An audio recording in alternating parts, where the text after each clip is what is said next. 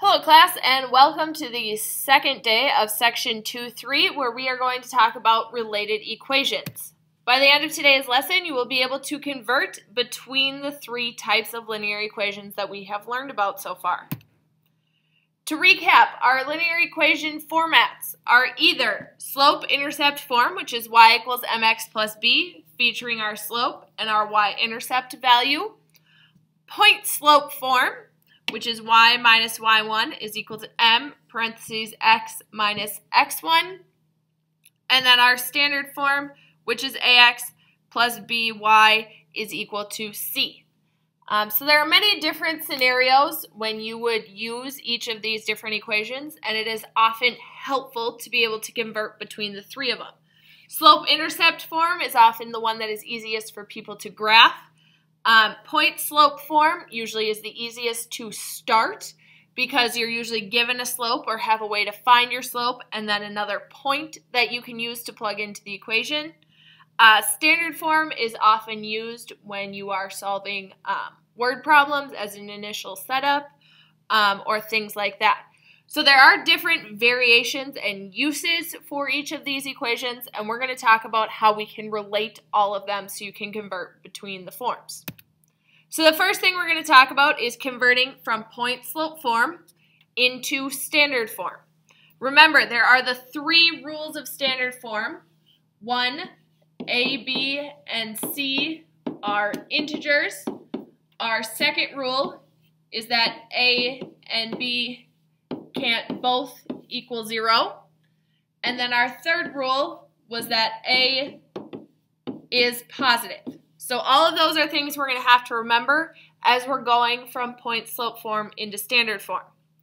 The first thing you're going to always want to do when you are in point-slope form and converting to another format is get rid of the parentheses using the distributive property. So I've got y plus 3 is equal to 2/5 times x plus, and in this case we've got 2 over 5 times 5 over 1, which is going to give me 10 over 5. Now, yes, you can convert that into a whole number, but I'm going to advise that you wait, because the next thing that we have to take care of is the fact that there's fractions in our equation right now, and standard form does not allow fractions. There is a very simple way to get rid of the fraction, and that is to multiply everything by the denominator. So as we multiply everything by the denominator, 5 times y is going to give me 5y, plus 3 times 5, which is going to give me 15. When I do 2/5 times 5, 2 times 5 is 10, divided by 5 is going to give me 2. So the numerator stays. Again, if I do 10 times 5, that's 50, divided by 5 is 10. So once again, the numerator stays. So that's why it's easiest when you distribute. Leave that number as a fraction, because the first thing we're going to have to do to get into standard form is multiply to get rid of that denominator, which is going to keep that value the same. Now, we need to make sure a and b don't both equal 0. So the key here is to check, do you see an x or a y in the equation? In this case, we see both, so we're great. Last thing we want to make sure is that a is positive. So right now, we look over here, the number in front of our x, the a value, that's positive. We don't want to move that. If it was a negative, then we would go ahead and move it, but because it's positive, we're going to keep it put. Now, to get back into our form, ax plus by is equal to c, that means I need to get the y value, which currently right now is 5y, we need to get this over by the x. So in order to do that, I'm going to take 5y away from both sides of the equation.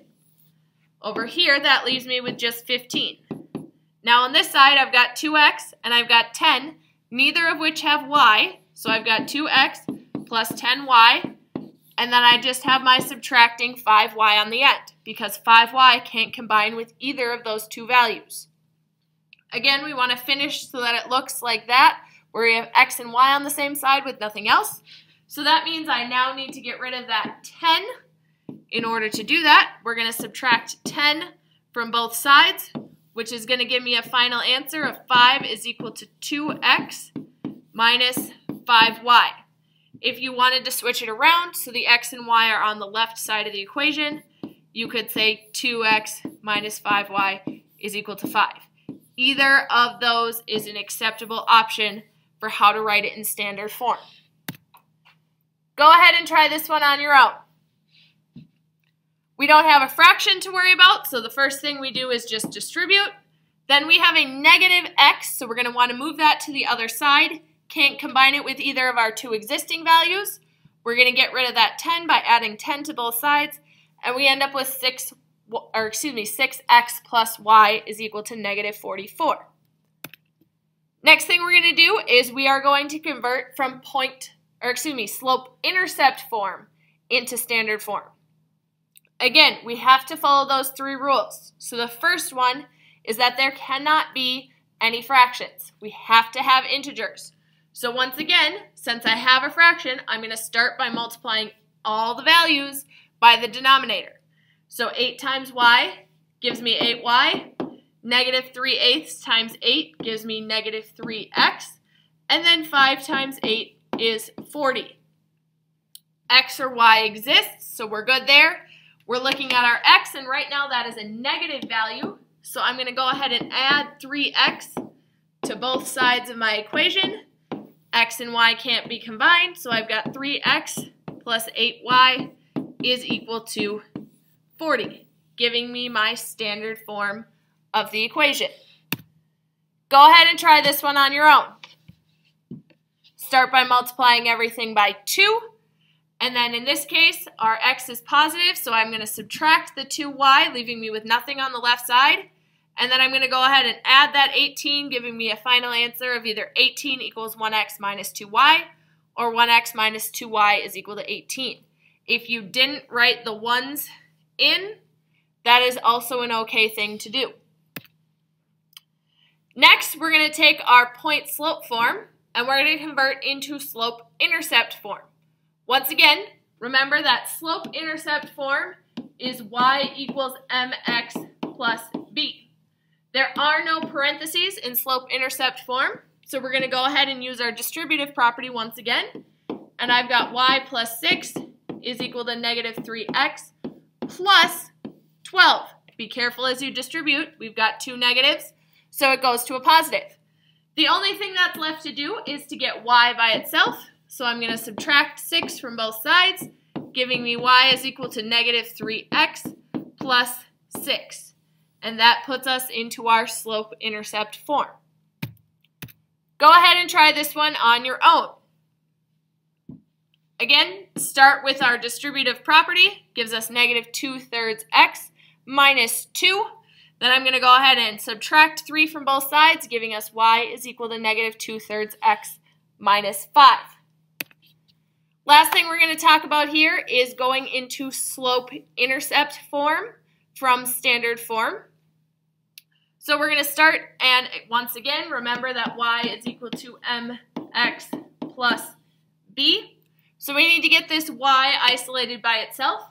My first thing I am going to get rid of then is my x's. So I'm going to subtract 7x from both sides. We can't put 8 and 7x together because those don't both have x's. So I have negative 4y. In order to keep it in slope-intercept form, we're going to put our x's first, so negative 7x, and then add on 8 because we had a positive 8. And now we need to get rid of that negative 4 from both sides. So we're going to divide everything by negative 4, giving me y is equal to negative 7 divided by negative 4. Negative and a negative is a positive 7/4. Since that is our slope, we're going to leave it as a fraction. And then I've got 8 divided by negative 4, which is going to give me a negative 2. So my slope-intercept form of the equation is y is equal to 7/4 x minus 2. Go ahead and try this one on your own. Subtracting 3x from both sides and then dividing everything by 5 gives me a negative 3/5 x minus 5. If you have questions about this or anything else from the lesson, please let me know when you get to class.